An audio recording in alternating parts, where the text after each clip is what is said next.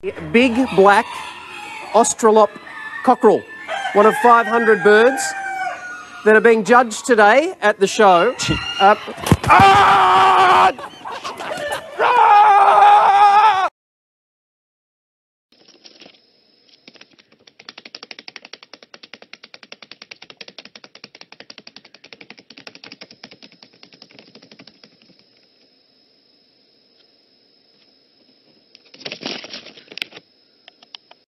A recent report shows that in 40% of American families with children, women are the primary earners, yet they continue to earn less than men.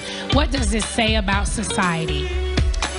I think we can relate this back to education and how we are continuing to try to strive to